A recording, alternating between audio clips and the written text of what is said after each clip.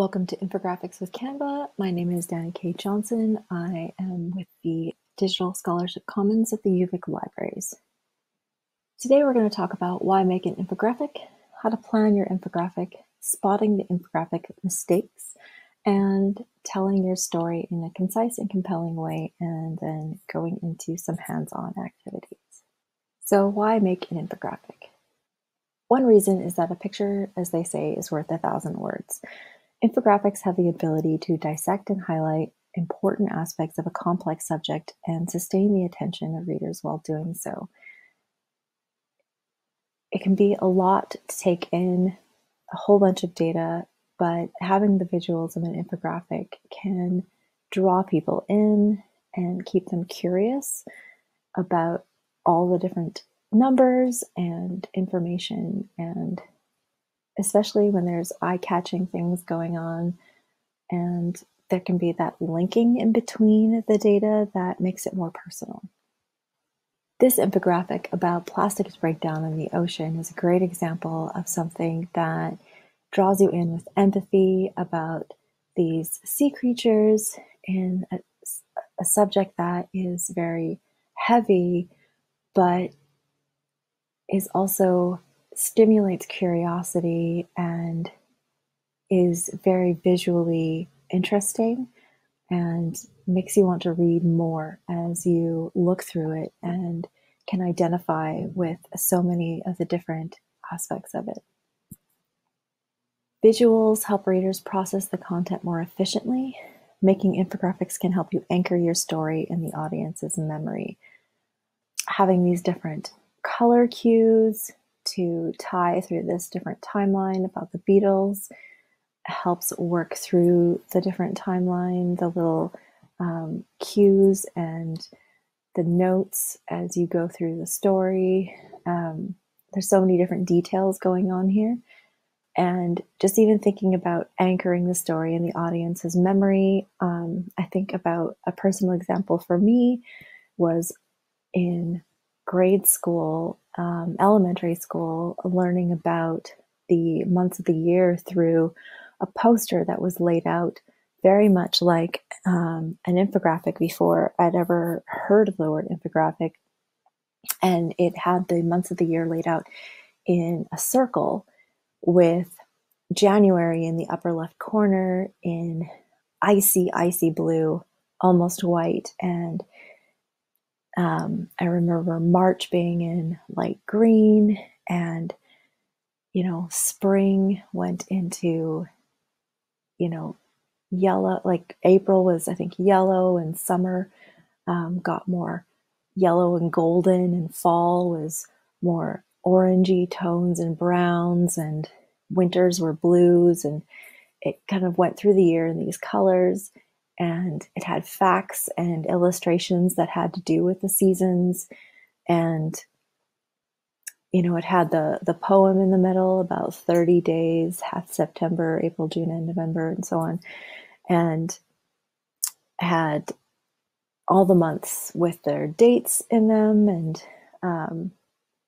I learned about the months of the year with that poster. And to this day, decades later, when I think about what time of the year it is, I still visualize the year in that circle. And I still picture the months of the year in those colors. And it had such a impact on how I think about the year and I think about the time of the year. And that's how much of an anchor, I think of that word anchor and how much an infographic can have an impact on how we connect to data. They're great for sharing. A well-crafted infographic is much more likely to have a broad public impact than a research paper. So you can do both. Write your academic paper or article and then create an infographic that links back to your paper. This also facilitates public scholarship via sharing in social media platforms that privilege images. The algorithm with social media favors images. It really loves images. And you see this in the way that memes are populated and photos are populated on social media. So if you create an infographic and you share it with a link back to your paper, it's much more likely to gain traction. And then people who are really interested can then go back and read your full paper. So planning an infographic. Planning an infographic is like planning to build a house. You wouldn't start building a house without creating a plan on how large you want the house to be, where all the walls and doors and windows go, and the same thing applies with an infographic. Upfront planning can help us avoid design problems. Does the store work? Yes. Is it ideal? No. A little bit of work beforehand would have solved a lot of work later. So planning an infographic, it helps to start with pen and paper to sketch out important points and doodle down some possible graphics before starting to work with Canva. So we actually have a worksheet in the whole lesson plan that has ways where you can sit down with your research paper or your document that you're using to build the infographic, and it has spaces where you distill down all your points that you want to cover in the infographic and some ideas for graphics and that sort of thing. And so you can work through that after this workshop, and it'll help you kind of break that down before you start building your infographic. So some examples of infographics gone wrong. So if we look at this, there's a couple things going on here.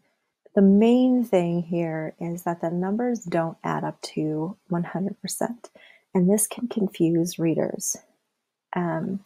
So one possible reason why that the numbers wouldn't add up to 100% is that people could select more than one answer to the question in the survey.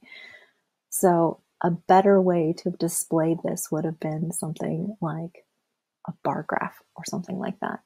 Pie charts are really good for showing 100%. So they could have used a different design and caused less confusion. So here, this should have been a pie chart because the percentages add up to 100%, but it's still okay. The positive side is they make use of some simple graphics that illustrate what each category is, which is nice and eye-catching. Something that could have been done a little better would have been that typically bar charts are set up in ascending or descending order so that it's easier to compare how things stack up side by side. So if you have some data, which type of chart should you use? Generally speaking, you would use, if you're comparing values, a bar chart or a line chart. If you want to show the individual parts that make up a whole, a pie chart or a stacked bar and stacked column. If you want to understand how the data is distributed, you could use a scatter plot or a line chart or a bar chart. If you want to analyze trends, a line chart and a bar chart. If you want to comprehend the relationship between data sets, line chart, scatter plot, and bubble charts are good. So in this one, it's a mess. There's too much information. It's not easy to understand at a glance. If you have any color deficiency issues, trying to follow the differences between these different colors would be awful. Eliminating some of these dates would have cleared this up. Trying to distill down to the most important information would have helped out a lot. It's very cluttered. It's just too much for people to try to follow along to. They could have probably got some points across by just focusing on a couple specific impactful dates, and that would have done the job. So there's so much to say about this example. It's got, for example, here, you've got Facebook, the logo, and then Facebook in text, LinkedIn and MySpace logos, and then LinkedIn and MySpace text. This creates unnecessary clutter in redundancy, which you don't have space for in an infographic. You've also got the use of things like the Facebook and Twitter logo here, but then this version of the Facebook logo and this version of the Twitter logo here. You have this logo here, which is not going to be familiar to a lot of viewers of this infographic. Then you've got timelines that don't visually line up. So you've got 2013 here, and this visual of this triangle here draws the eye along with these lines down to here.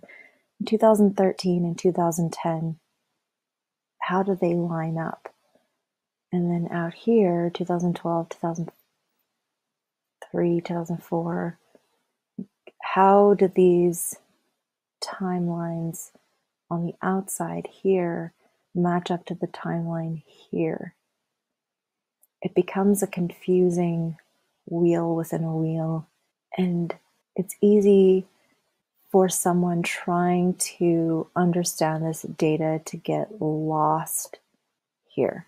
So I think they were trying to be creative and lost the plot somewhere in there.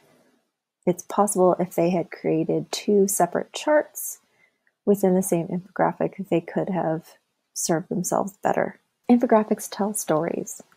You want to make it eye-catching and make sure the important data isn't lost in the design, and make sure the design is suitable for the medium you intend to use. Is it a paper poster? Is it a Facebook post or an Instagram story? These are the two examples of the activities that we will be doing in this workshop. So what is Canva? Canva is web-based and works like Google Docs, but for layout and design elements. It auto-saves your work so that you can work across multiple computers and collaborate with teammates. Canva has a free and a premium tier, and this workshop goes over how to utilize the free tools within Canva.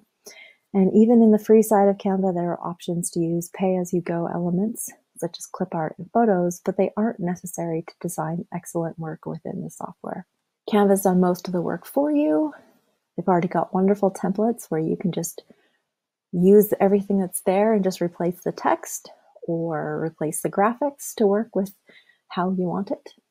A tip here is that infographics generally need to cram a lot of information into a small space, and having matching elements reduces clutter and increases visual harmony, and this allows the data to shine through.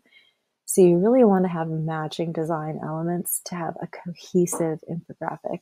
If you click on a clip art within a search, it'll bring up recommendations of similar style elements, and sometimes these are by the same designer.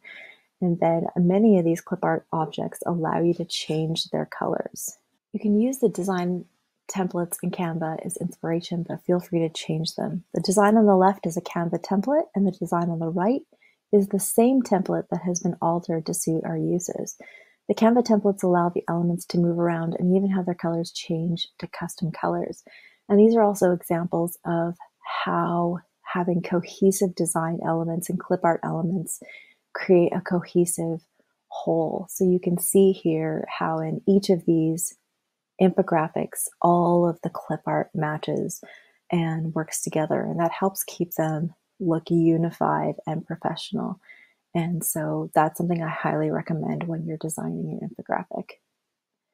And one more thing I'll mention is if you need to have maps that show data within your infographic, another tool that's not Canva, but is similar to Canva is called PicoChart. And PicoChart has maps as something that's built into them. So it works very similar to Canva. So that's something else that you can try that's just outside of this workshop. So from here on, you can jump back into the lesson plan and work your way through the hands-on activities. And as always, if you have any questions or need a hand, feel free to drop us an email and ask us a question, and we're happy to help.